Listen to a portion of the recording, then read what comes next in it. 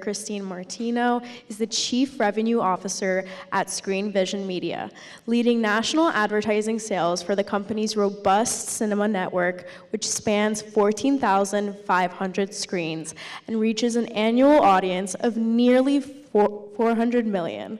Please give a warm welcome to Christine Martino.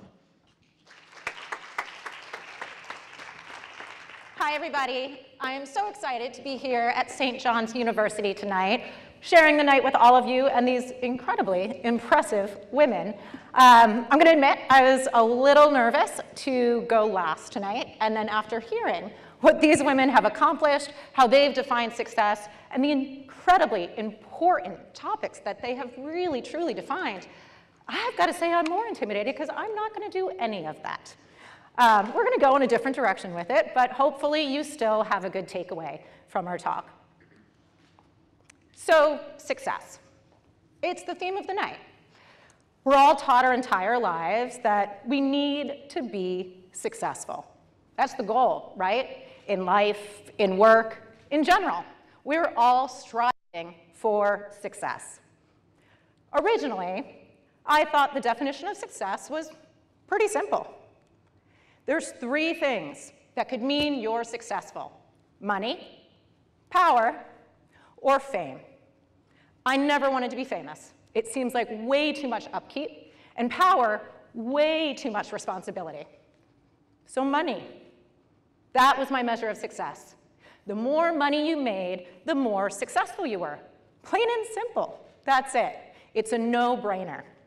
Money, and what comes with it? Nice stuff. Money and stuff, that's success.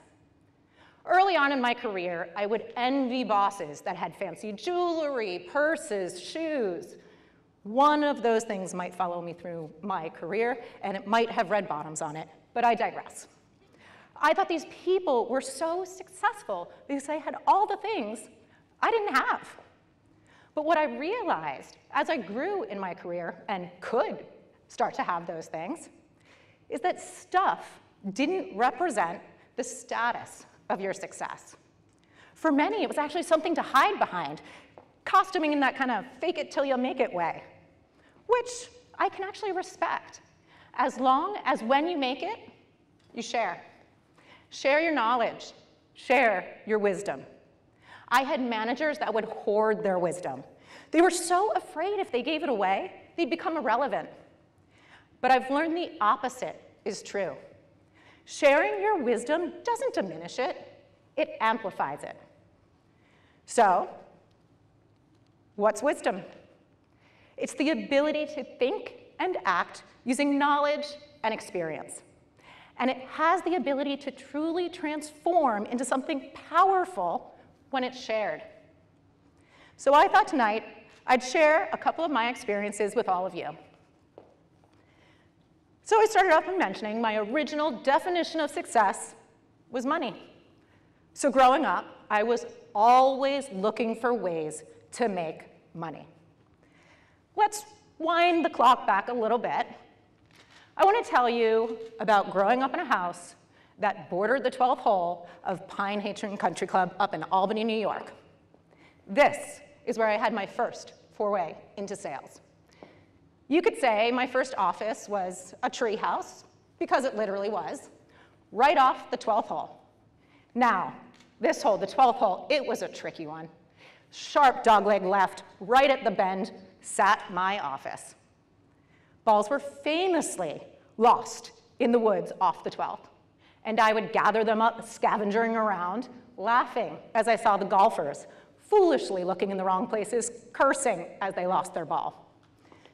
I started with a couple bags of balls, then I gathered enough that I started putting them in barrels in the treehouse. My mom might have thought I was making wine up there. She would have liked that better. But soon I had a whole operation started. There was a washing station.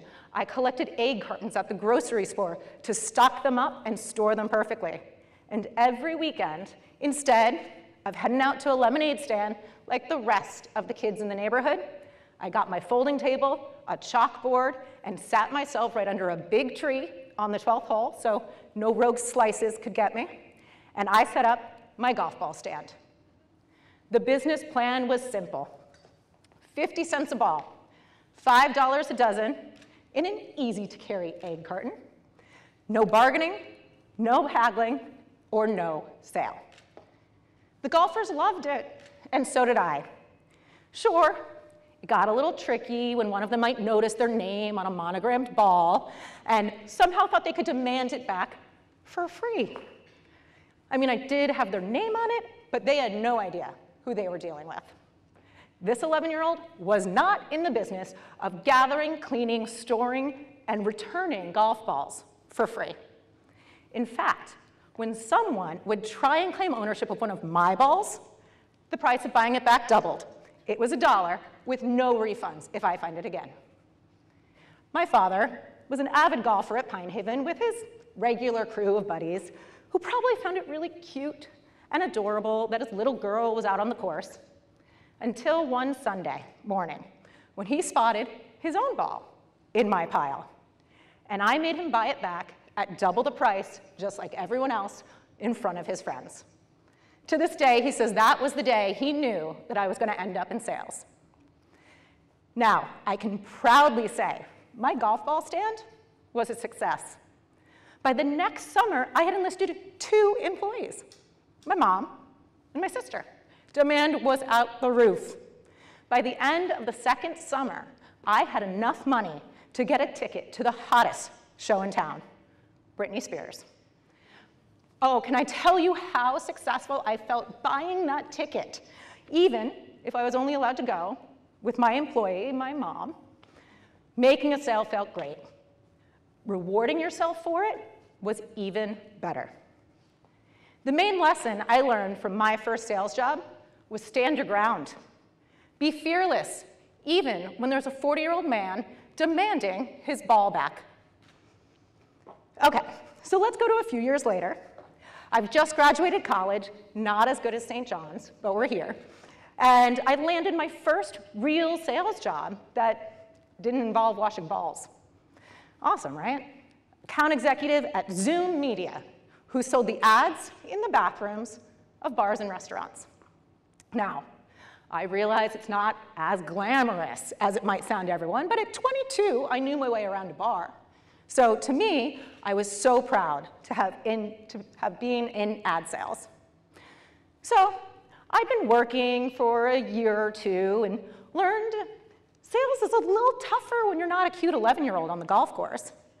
I was cold calling and learning about rejection, lots and lots of rejection. But I wanted to be fearless, and I stuck with it. Then, I finally got my big break. I had been chasing the A&E client over the past few years because, frankly, back then, cable TV was actually relevant. I found out that A&E was launching a new show called The Family Jewels. It was a reality show about Gene Simmons and his family. He's famously known for being a singer in the band Kiss and impressing some ladies with some oversized appendages.